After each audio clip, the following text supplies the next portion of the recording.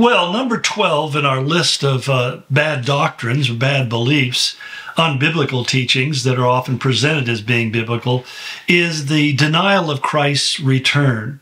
And that may sound like completely outside of any kind of tradition within Christianity, but actually there are people who do that, particularly within the Roman Catholic Church.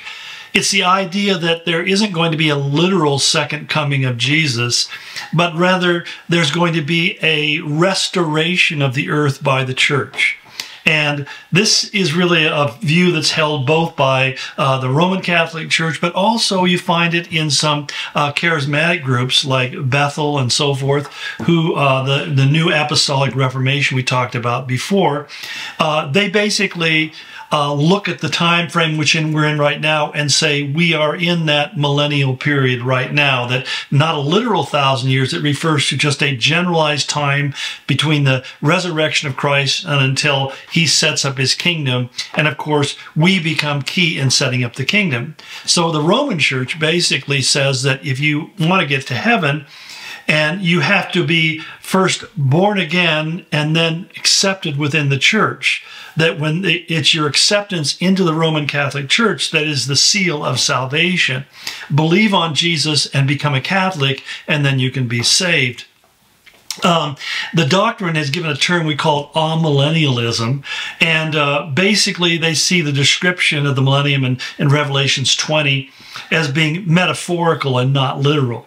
And so Christ is going to reign currently through his church. And so in Roman Catholicism, that's where the authority of the Pope, his term is the vicar of Christ, which means one who's standing in the place of Christ, that he is sitting on Peter's throne, which Peter never had a throne, but nonetheless, this whole thing that revolves around what makes the Vatican and Rome significant is the idea that it's supposed to be literally, Christ's kingdom is literally a physical kingdom upon the planet. So when Jesus said to Pilate, "My kingdom isn't of this world," you have to understand that there has been a need to reinterpret even what that statement means. And so over the 2,000 years, or say about 1,500 years that the Roman Catholic Church has been in business, they've created this whole language and liturgy around this belief that the church really is the kingdom of God upon earth, and it's a job of the church, the Roman Church, to bring all other churches under its authority. This has led, a lot of people going back to even before the Reformation to view the Roman Church as being the precursor of Mystery Babylon, the great whore, the great false religion of the last days. I can't say for sure one way or another. I mean, I don't have a strong view on that, but I would say that they certainly are continuing to move in that direction, even as they become less connected to biblical Christianity, especially under the current Pope, Francis, who I don't believe is a Christian or a true believer in Christ.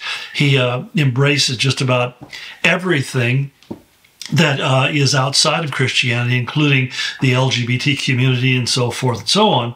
But the whole idea is that what you end up with is this idea that we are to be the ones who are controlling the church. And this is where it's kind of interesting with the New Apostolic Reformation, because they also believe that the church is supposed to take control of all the major organs of government. They call the Seven Mountains Mandate, the idea that the church is supposed to take over government, we're supposed to take over music, education, we take over business, we take over the military, and they go through all the things. They leave out one, which is they don't take over the world of science and medicine, which I think they've already succeeded in doing. But nonetheless, it's the idea that when Christians are controlling all of these things, then Christ can come and reign upon the throne that we have made and provided for him.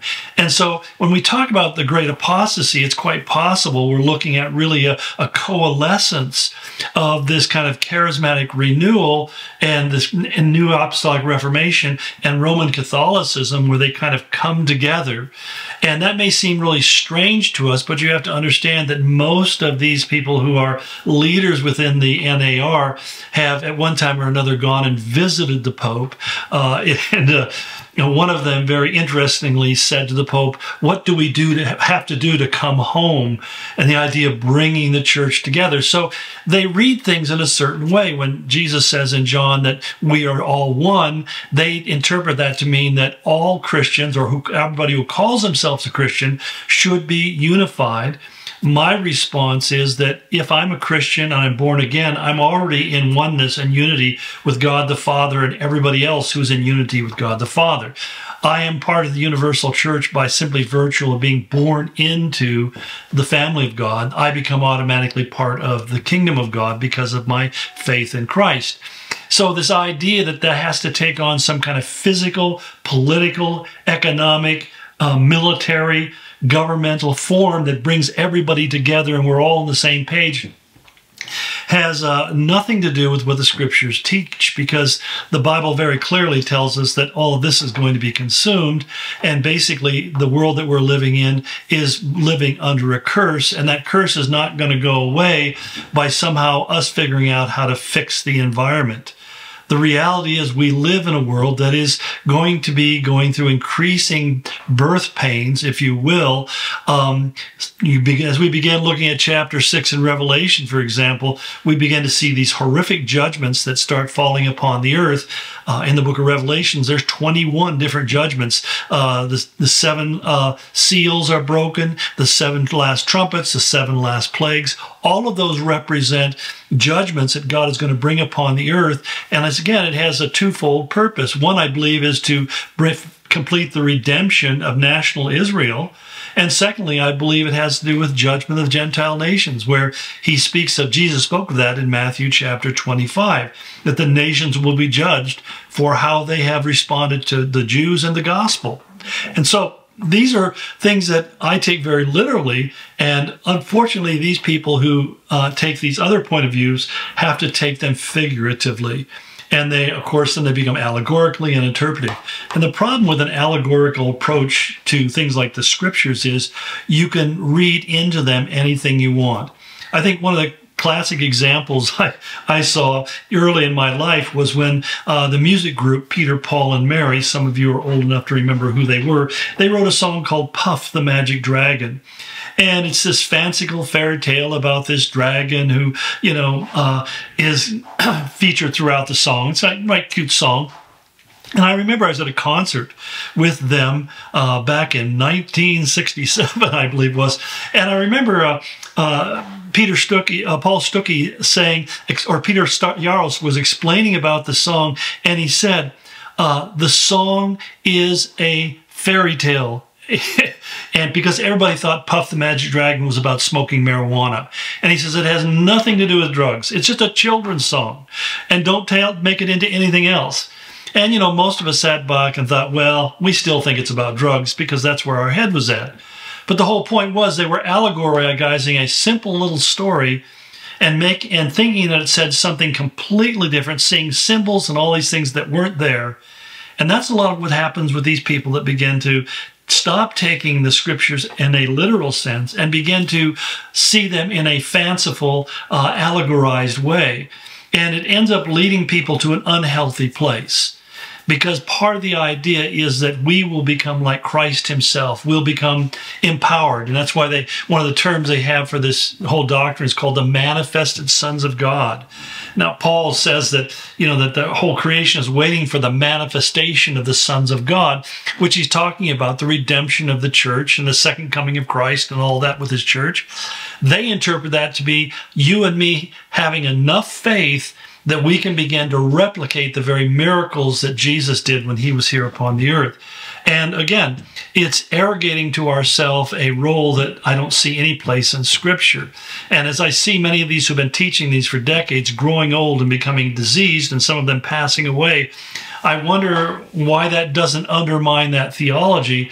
And maybe the answer is because it's financially very beneficial to them, because one of the things that's rooted in their teaching is by you giving them money, you'll receive a power and blessing in your life. And as I saw one guy say in one of his pitches, that he said, this year is a year of the 1,000% blessing. If you give to God $1,000, he will give you $100,000 in return.